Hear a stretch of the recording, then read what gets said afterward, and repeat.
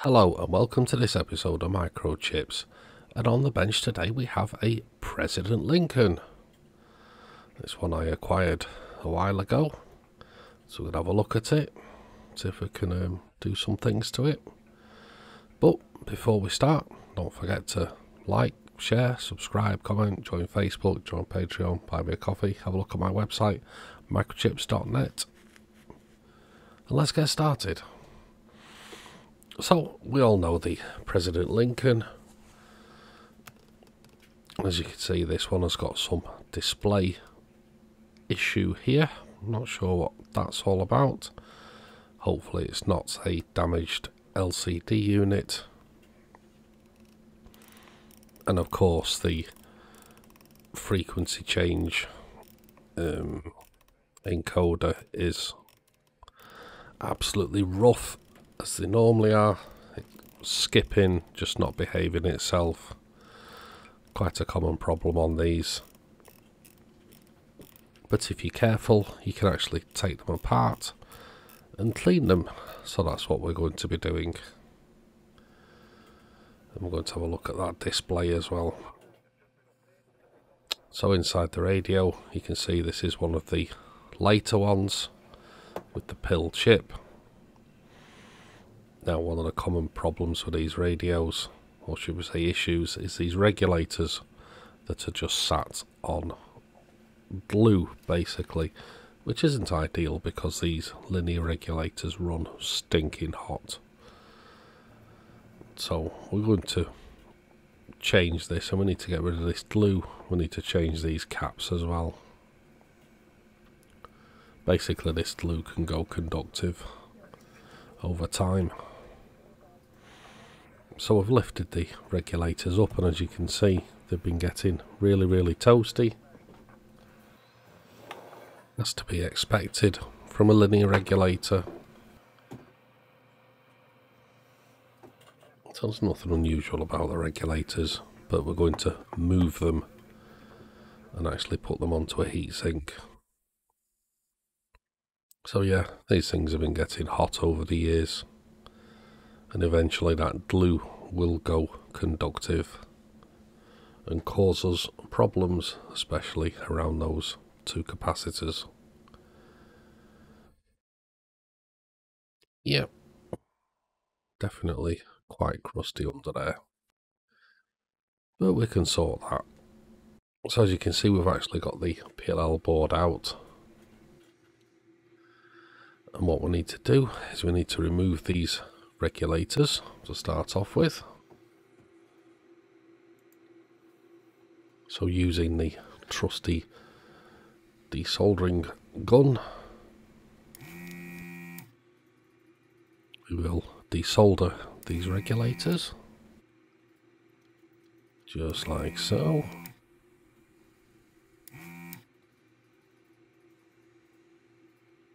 Now I've moved that diode as well, just out of the way, and we'll be putting that back once we've attended to the regulators. So that should be our regulators loose.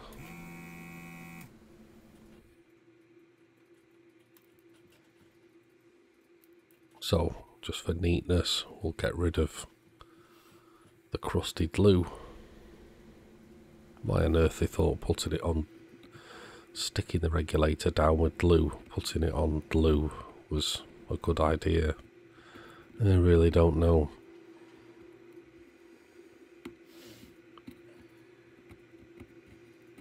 Well, I suppose I had the reasons.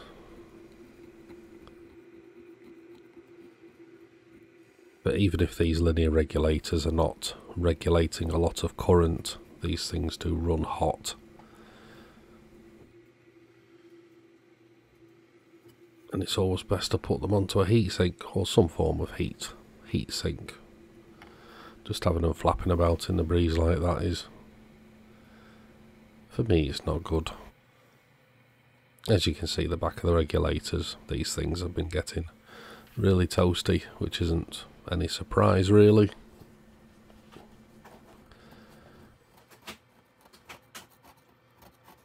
I'm just using a flat scalpel blade. I'm going to cut off all this crusty glue.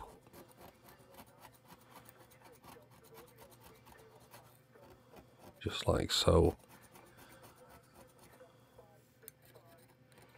Give us a nice finish again. Yeah, this thing is definitely well baked.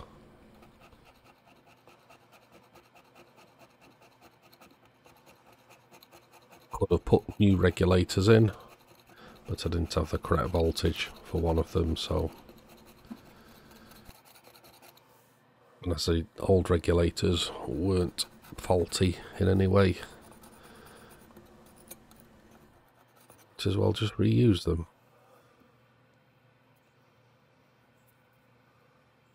So as you can see, lots of crusty glue everywhere. Absolutely lovely.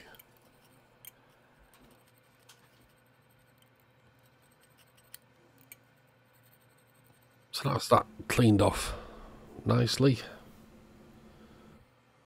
8-volt regulator, and we've also done the other one. So we've got a 5-volt and an 8-volt regulator there.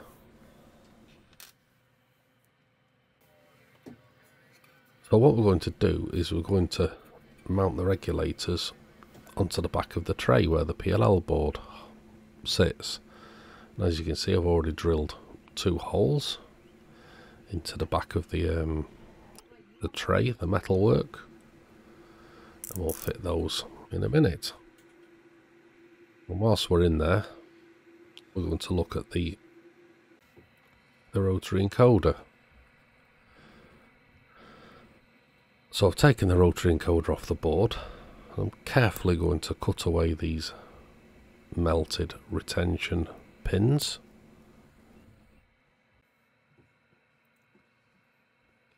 Take the back away. Don't look at how this thing goes together, because we don't want to put it back the wrong way.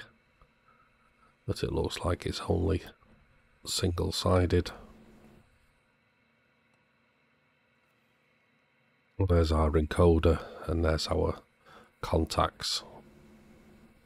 And all it is that this has just got dirty over time. So a little bit of contact cleaner onto a cotton bud.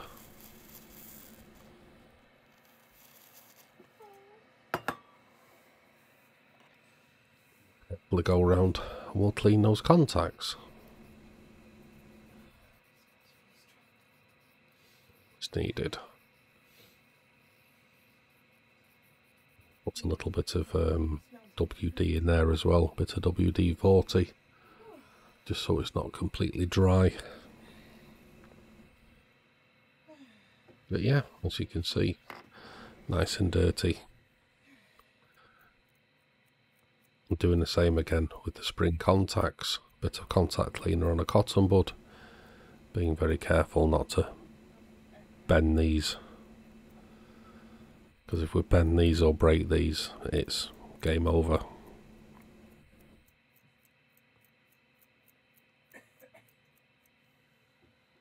So just gently wiping them with the cotton bud. And last but not least, we're just going to just lift them up a little bit, give a little bit more tension on them. That should be our encoder sorted out.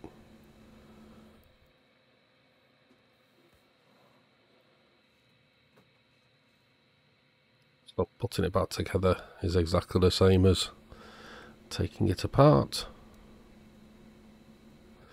Luckily it's not too complicated, not like taking apart, say, a Cybernet channel change. You all know how fun they can be.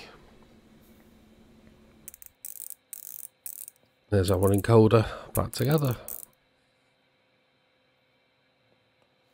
Just use a little bit of super glue on the back just to hold that metal plate in. And that's our encoder fixed. Right, so now we need to attend to this display. So first off, we're going to remove this LED rear backlight. Yeah, that's definitely a bit how you doing. So to take this module out is an absolute pain, but we got it out in the end. And as you can see, the actual line on the screen itself was actually just flux or something that has ran down in between the card for the backlight and the LCD. So using a little bit of 99% IPA on a cotton bud, we can clean that off, and hopefully that makes our display look a lot better. So just being nice and gentle with this, because I don't want to break the actual LCD itself. And there's our regulators fitted to our metalwork for the processor PLL unit, excessively cable tied. Yeah, that should be nice. So we've refitted the front display. Now I need to deal with these LEDs. Looks like they've been changed multiple times. They are quite bright, these LEDs, so they would have made a nice nice backlight, but it doesn't look very sightly, does it? So we'll just have a quick look at that, and yeah, I think we can do better than that. So what we're going to do is we're going to replace it with a nice bulb, as it should be,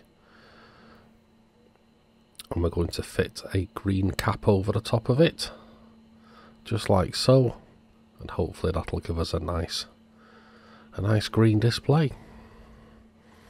So there's the actual LCD itself.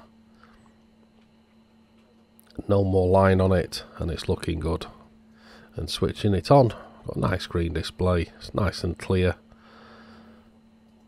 I think that's a win.